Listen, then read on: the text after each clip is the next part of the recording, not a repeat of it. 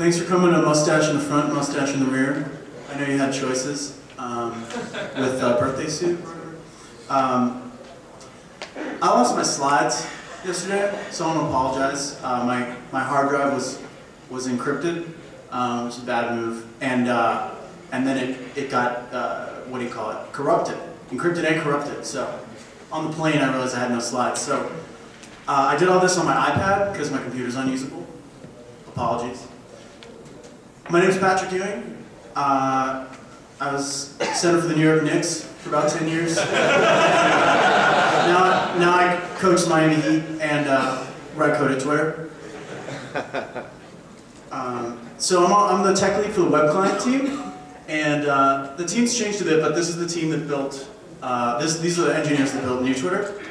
Obviously there's a lot more people who contributed to it who couldn't make it on the slide, but it was a pretty small team, about 7 engineers, and it was a really awesome experience, I guess you could say, and also a really challenging one because the Twitter front end had remained pretty much unchanged since, I mean, it had been iteratively changed since its inception, but it was still a Rails app with ERB templates, and not a lot of, it had just sort of grown over time, and something new was necessary. One thing I found when so again, yeah, like, my handwriting is kindergarten style, I hope you guys enjoy that. When I first got to Twitter, rendering was actually one of our biggest problems, which is not something I expected. I expected something with, the massive amount of scaling memcache or like sharding databases. Like, these are all challenges, but at the time they were pretty much under control. But 12% of our CPU time was actually entirely used by rendering tweets. So when I say rendering is hard, I mean it that way. It's actually a lot of work to concat a huge, complex template, and that was actually a huge problem. I also think it's hard because it's complex. Like, view code can get really squirrely really fast.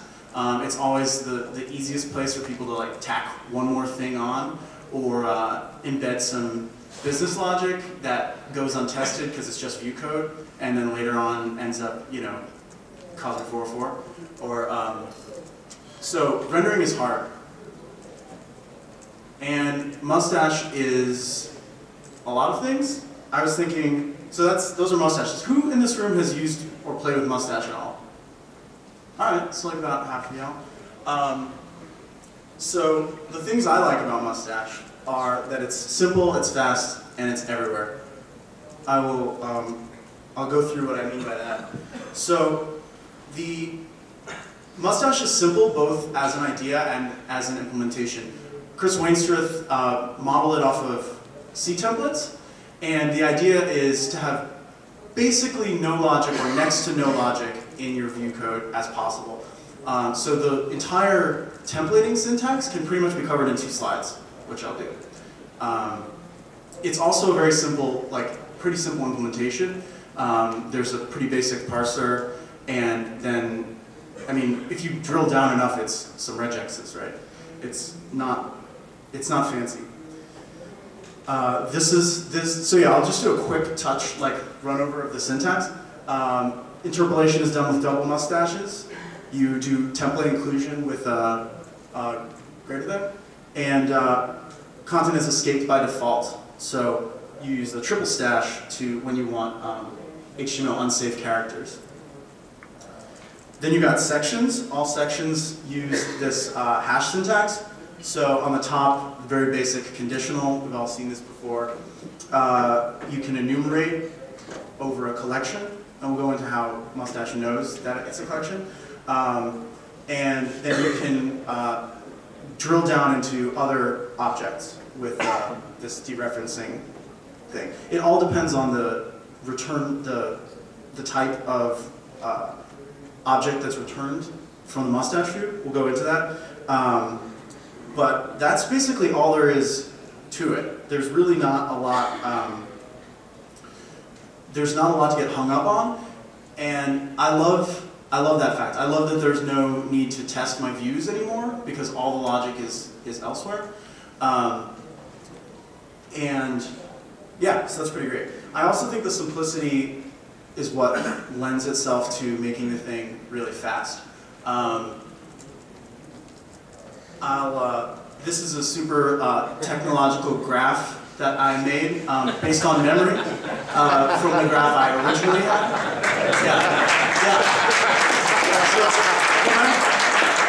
I know it's pretty daunting, but benchmarks are very important and trustworthy, and you really can design your code around some hard data that you've gathered.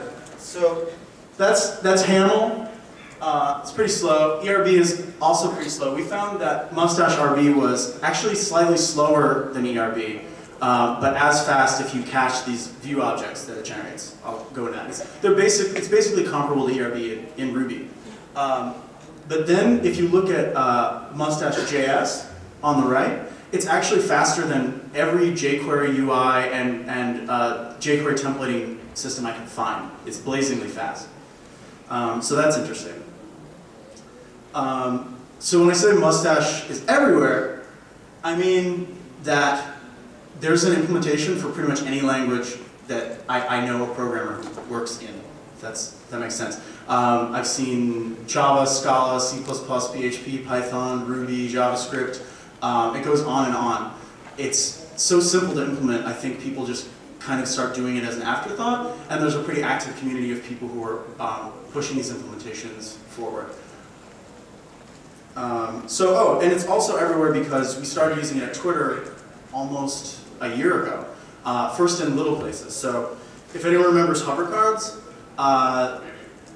some people love them, some people hated them, but those were mustaches rendered on the client. And that was the first place where we chose to use it. So in addition to ERB, which was rendering all the tweets, we were using Mustache to render this like extra layer on top of tweets called hover guard.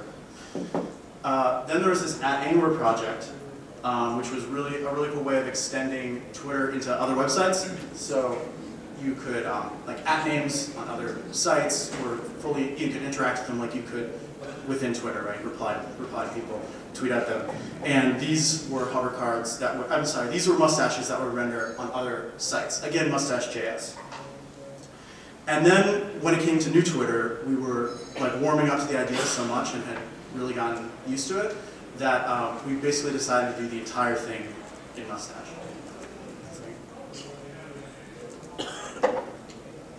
So, this is like a big question, right?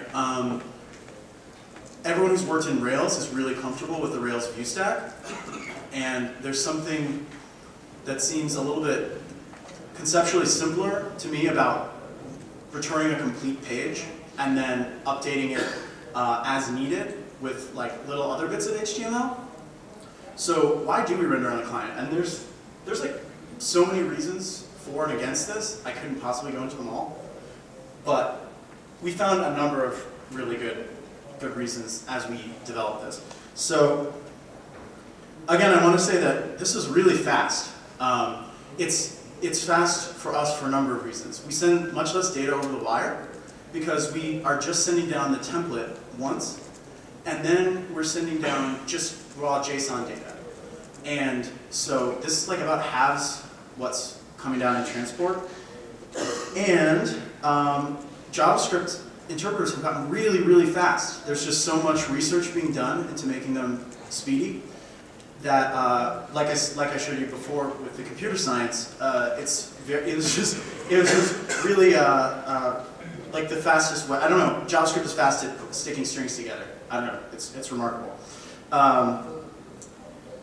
And we also find that it's really easy to share your view code when it's in this format, because you could share it across language boundaries. Was one of the most interesting things, because the template is language agnostic and there's implementations across these different languages. If you have a clean API, you could do your rendering anywhere in theory, and we'll get more to how that actually. We'll get into how that works in practice. It's also great for an organization that reuses data objects and needs to display them in different contexts, for you to basically be able to fetch views over HTTP. So someone who's building a micro app within the company could just pull down your view code because it's open source and sitting around on an HTTP endpoint, and using this very small Mustache.js library, glom it together and be rendering the exact same HTML that you're rendering in Twitter.com. So that's cool. Another reason that we chose to do it came out of the Anywhere project. The Anywhere project yielded this thing called the JavaScript API.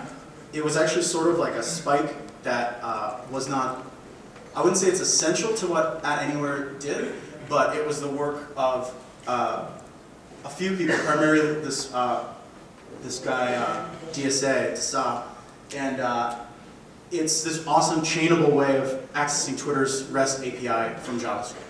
So if anyone wants to play with this, there's still like a preview version up. It unfortunately isn't like finished publicly yet, but it's really powerful. And you'll see that what we're doing here is we've got an API object we can find on it, and then we're just chaining calls, jQuery style, and then inside this callback, we're creating a Mustache view. So that's the two parts of the Mustache world are the template, which is that simple HTML or whatever with the basic Mustache syntax, and the view object. So that's you could compare it to a presenter. It's kind of just a data hash that's decorated with a few extra methods or functions for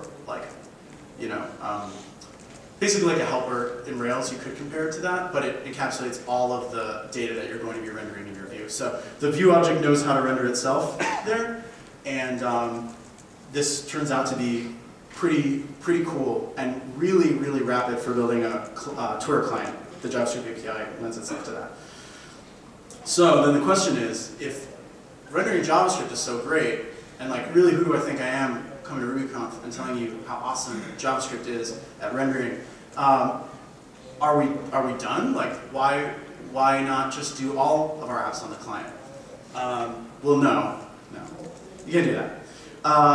For one thing, we want to maintain accessibility, and there still are something like 3% of internet users in the United States have JavaScript turned off.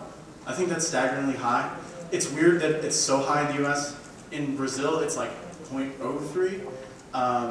So I don't really know why the US still has so many people not using JavaScript. But then there's also just the matter of devices that don't support it at all, like screen readers, etc. We also need to send down the initial page. So if you've seen new Twitter, you know it comes down with the kind of basic Chrome, and you can see that you're logged in the top menu, and you've got so we've got to render that server side.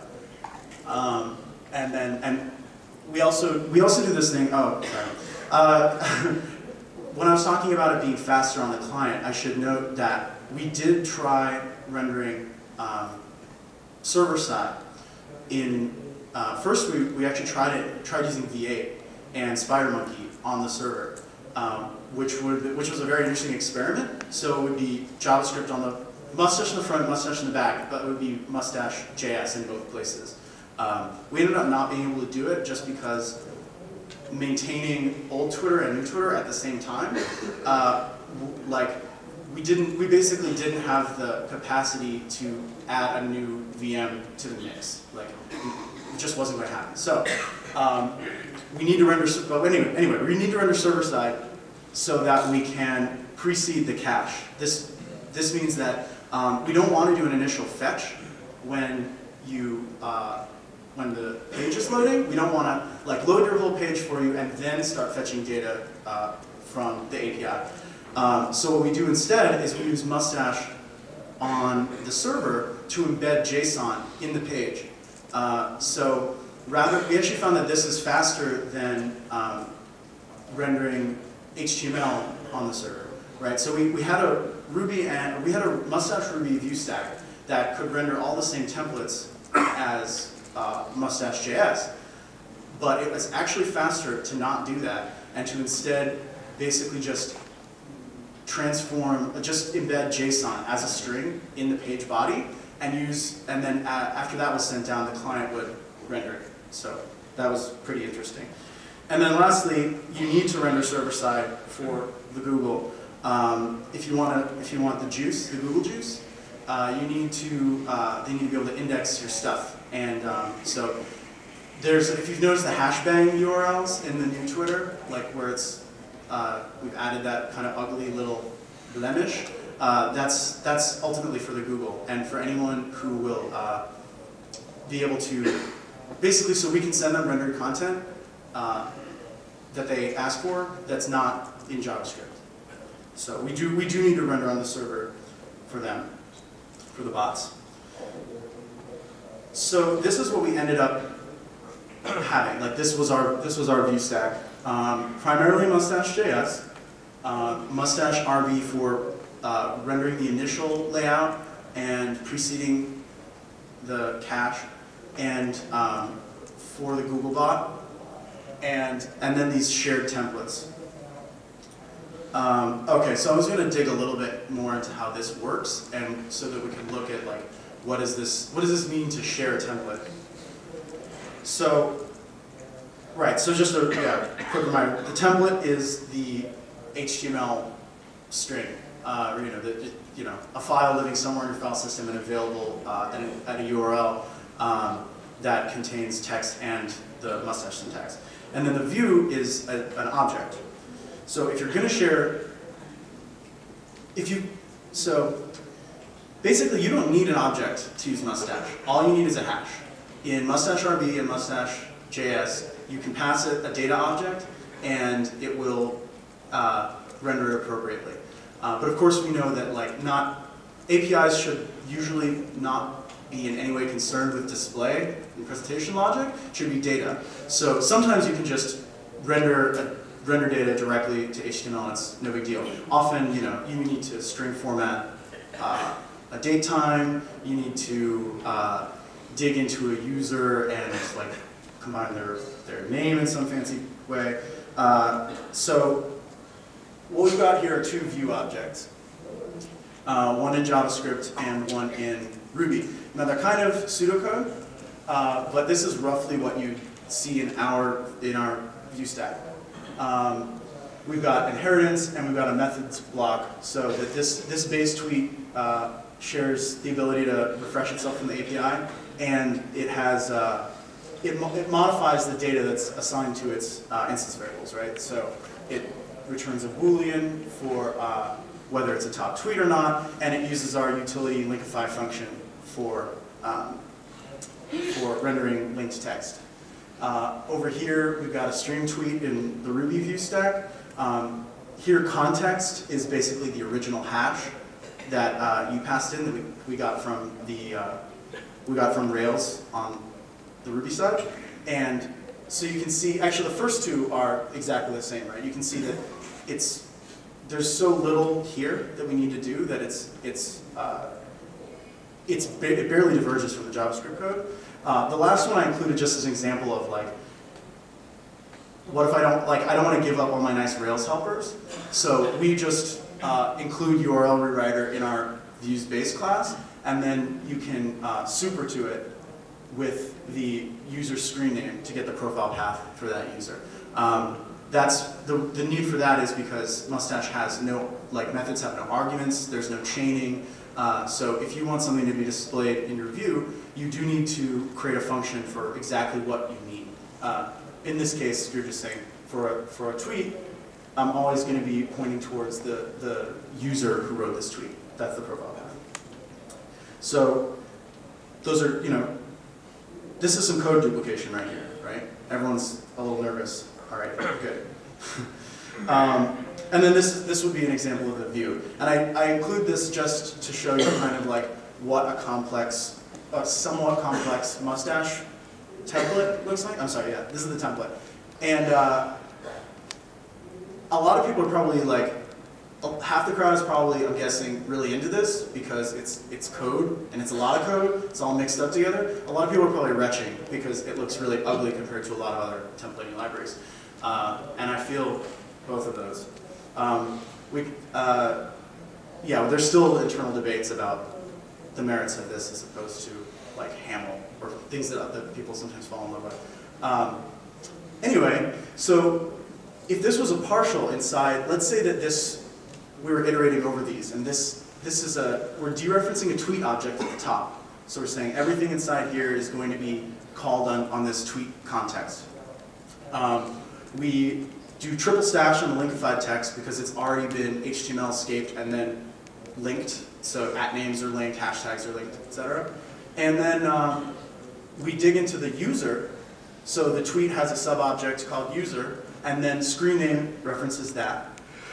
So it's not the screen name of the tweet, it's on the user. We check that is top tweet Boolean. And then retweeters, we actually didn't have to modify our view object at all. Retweeters is returned to us from the JavaScript API. So that's an enumerable. And so for each of those retweeters, we're getting the screen name of the retweeter. And that's it. Yeah? What tells you that retweeters is Mustache checks the type on the view. So I wish I could tell you off the top of my head what it does to check. I think it's just checking that it's an array. I don't think in Ruby Mustache it would be any enumerable. In JavaScript I believe it has to be an array. Or it could be a collection with that responds to length. You're absolutely right. Yeah. And so I personally think that the hash syntax is a little overloaded. I don't see why you wouldn't. Because obviously you can't. This wouldn't mean much if retweeters was a single element, right? And there's no way of knowing from the template. It definitely pairs the template to the view object very tightly, and it depends on the type returned there. So it's pretty loosey-goosey in that regard. But we haven't had any trouble with that so far. The templates for us have remained pretty static. Yeah.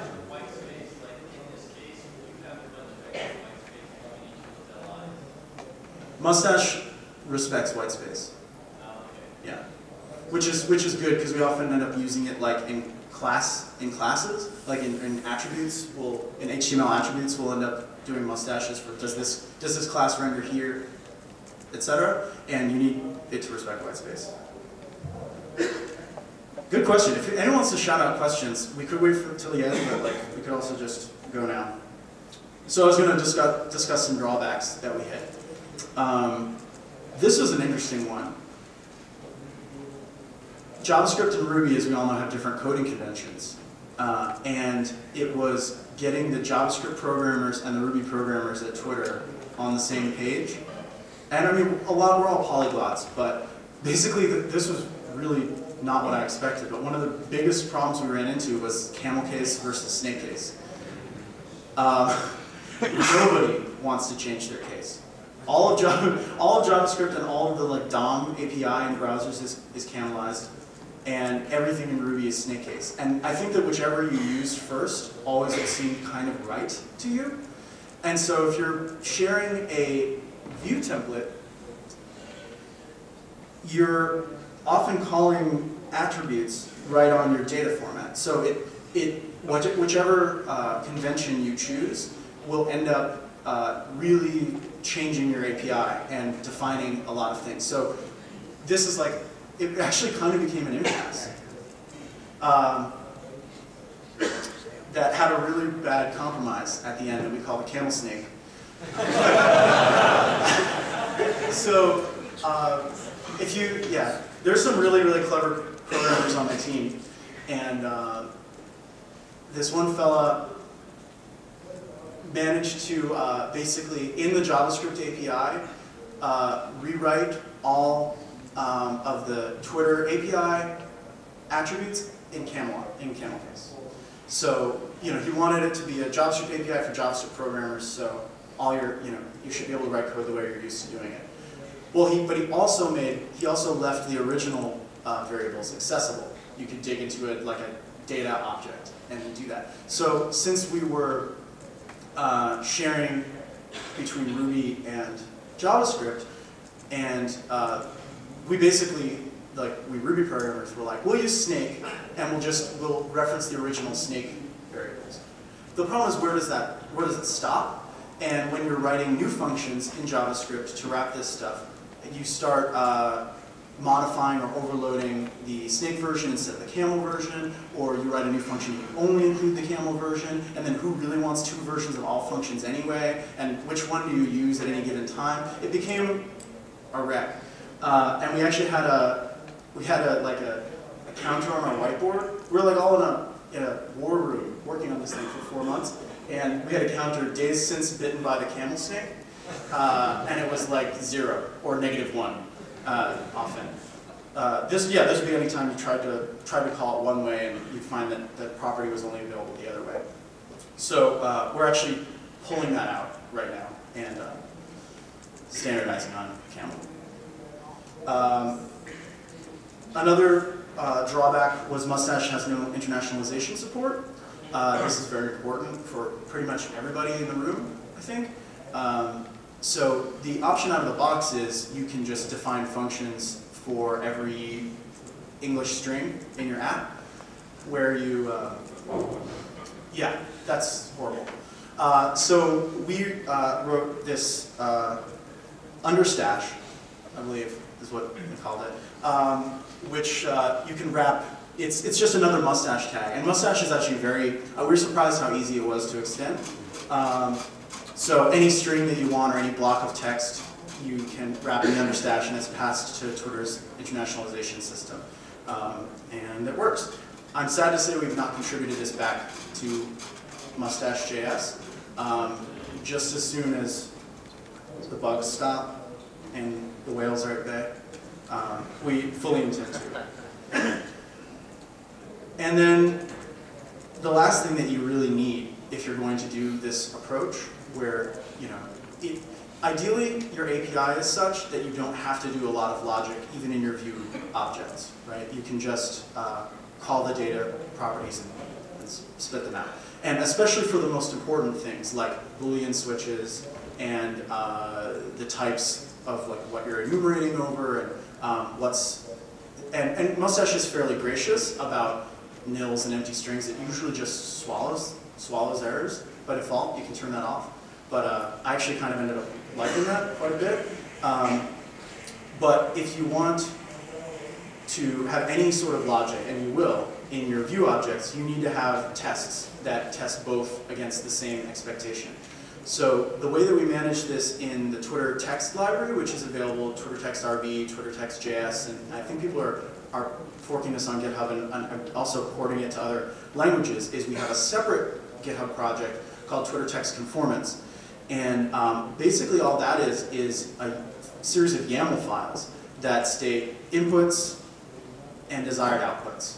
And all you do in your re-implementation is you write a small test harness that feeds the YAML files, which are broken down by what function they test, into the function that's tested in your library, and assert that the output is valid. And that, so you can just include it as a Git submodule or something less frightening, and that tends to work pretty well. And I think that brings me to the end of this tale. Yeah, thanks.